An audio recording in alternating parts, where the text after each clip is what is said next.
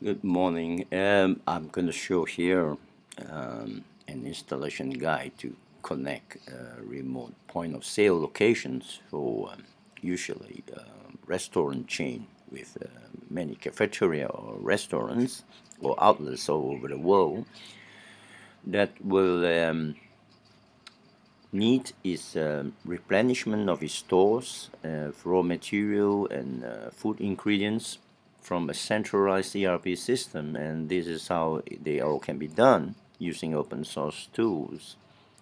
I've modified the point of sale system from Unicenta POS and uploaded it here together with the point of sale server-side integration in my repository in SourceForge, Unicenta POS. You can download this too. However, for the ActiveMQ, you have to get it on your own and then run it on a cloud service. And after you do that, go to its bin directory and execute this command. I've done so, and here it is running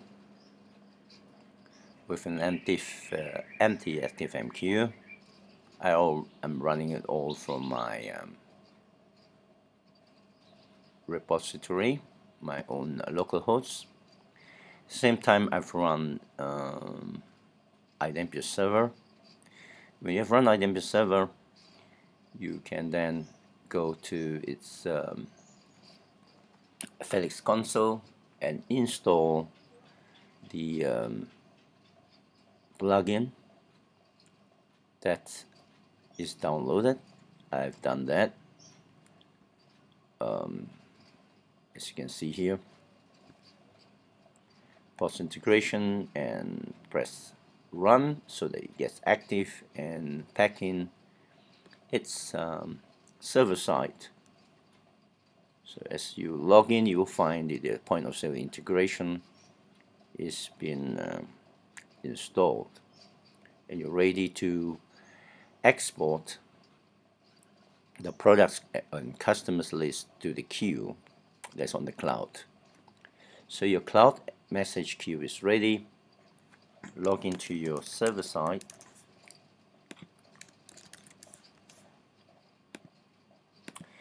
At the same time, when you first run your Open Browser POS, it will ask you if you want to install the default database, which is the Derby database SQL, Derby SQL. You say yes. It is a lightweight database that can be run on the fly, so that you need not set up MySQL, Postgres, or Oracle, but you have the option to do so. So to run Open Browser POS just now, I issue the command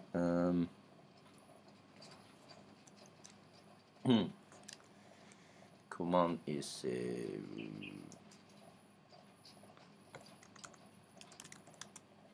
major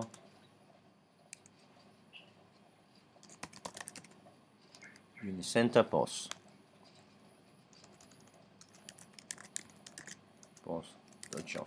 therefore run it, and this is what happened. And just click on the login as an administrator and ready to start it. Let me put this onto a different screen.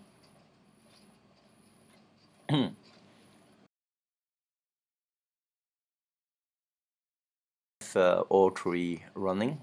You have you on the cloud. We have the integration jar already installed into iDempiere.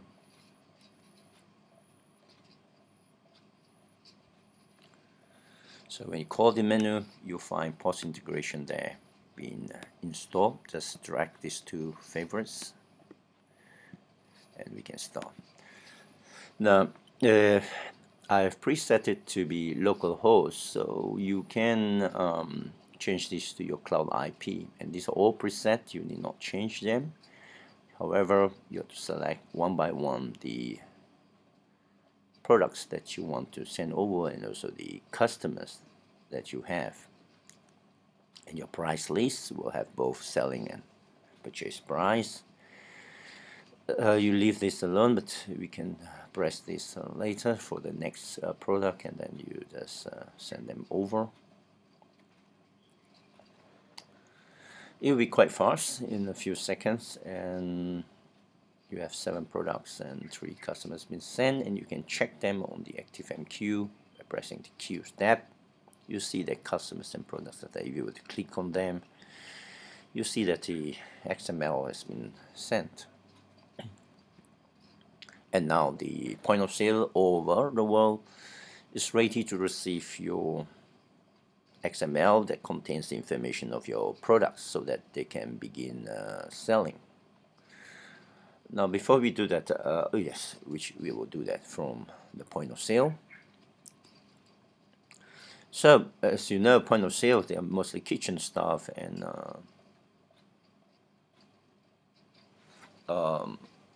cooks and no accountant, so all they're going to do is sell. So is for each point of sale you can name them according to your iDempiere or ERP warehouse name or location name, and this will be the IP of your cloud service, and you can leave the others blank. I have disabled memo and close cache because I'm going to keep this very light.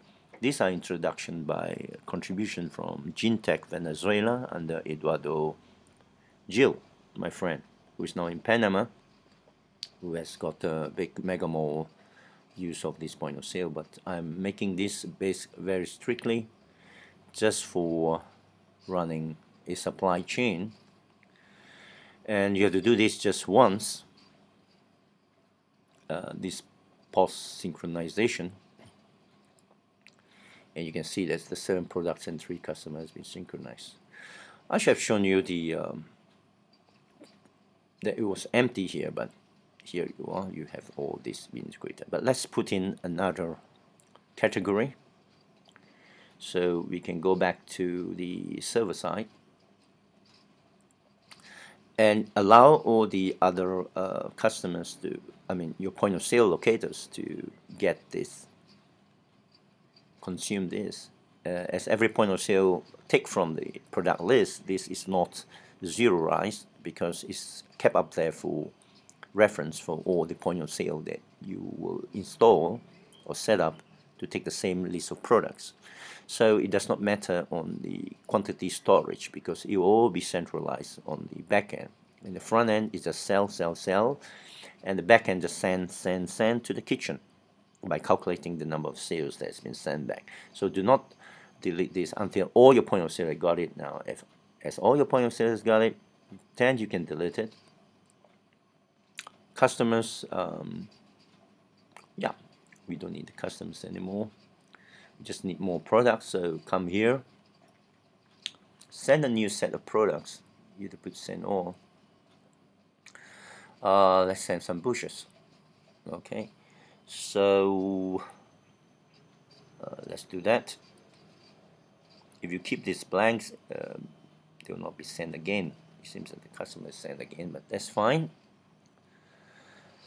I do not wish it to upload the customers anymore, but they can do it, and it's just some more extra updating. Okay, so the new products has been sent, and go back to your point of sale under the maintenance, synchronize again. So it's going to your cloud and fetch the new products, and after that is done, you see 3 more products has been synchronized. So as you go and do your selling, you will have all this there. Okay, so let's understand what is happening here. You have set up the post office, the ActiveMQ, the only one exposed on the cloud, with your point of sale isolated and just dialing up, and your integration of your iDempiere 2 can be offline and just dial up to the point of sale. So I'm keeping it very minimalist, IKEA style, and that once they are running, by just sending this information one way once, and importing them into your point of sale, as you operate your POS activity, the orders will automatically sync back at each order's limit. Let me show you. Now you need not do this to send your orders back, because as I say, the kitchen people, they are just busy selling, and they are not accountants, no CIOs, no IT people. They'll just do the selling, and it's synchronized according to this order minute 1. So every minute is sent back. You can set to 10 minutes or 100 minutes or 1000 minutes, up to you. And you can check the prompt, how the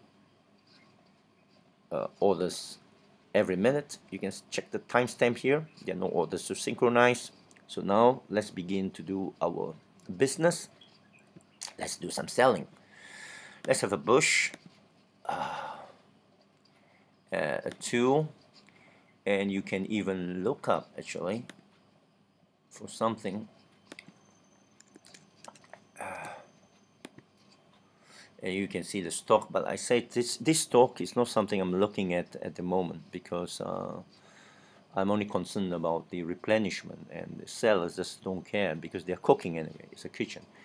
If you were to reduce the size of the buttons under the resources, you can look online or in my forum.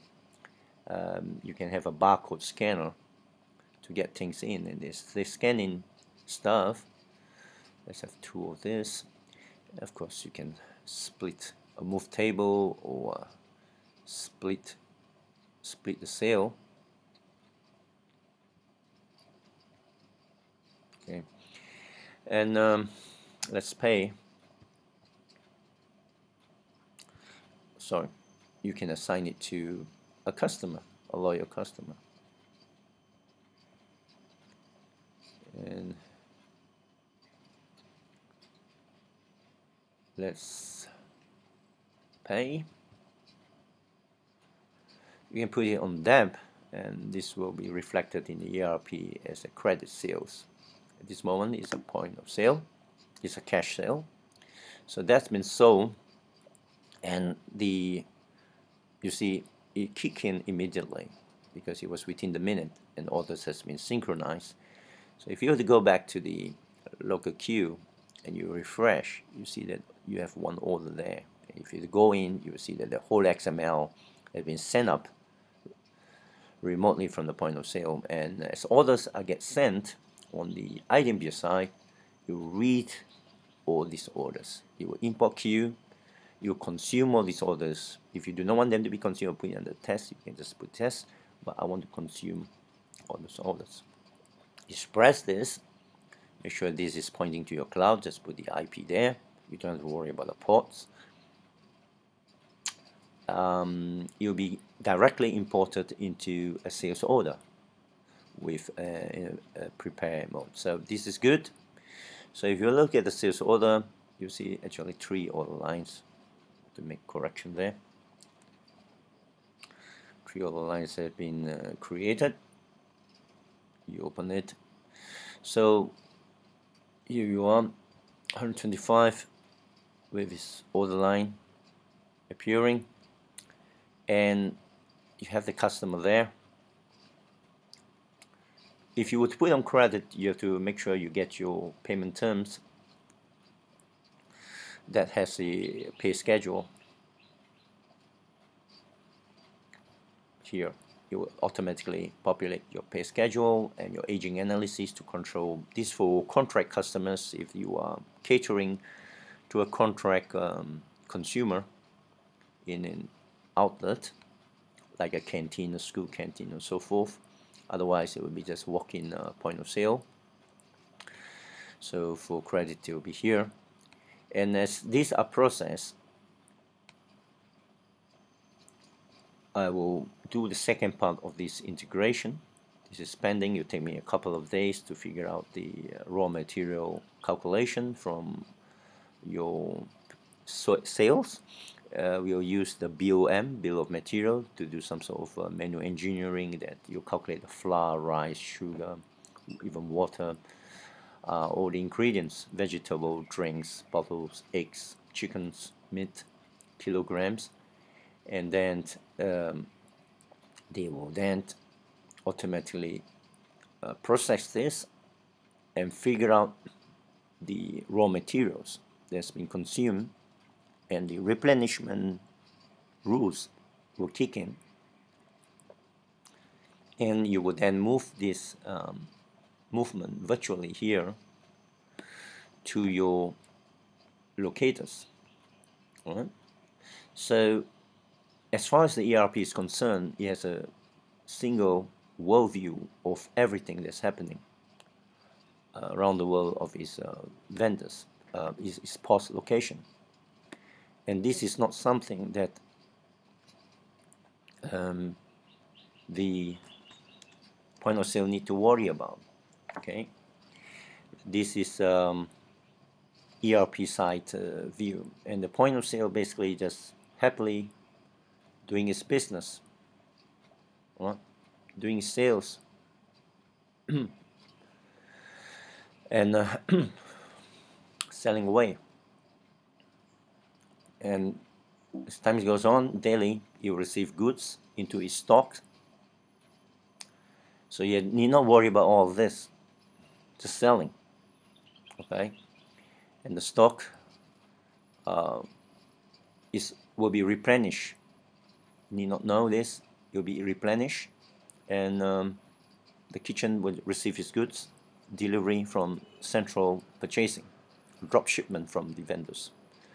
Well, then that's all from me, and I will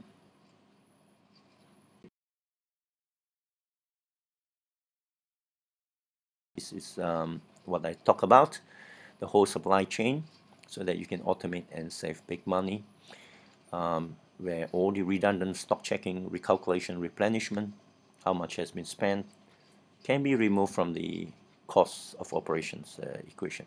That's it. A good day from me here in morning in Malaysia. I'm Redwan, and have a nice day. Bye bye.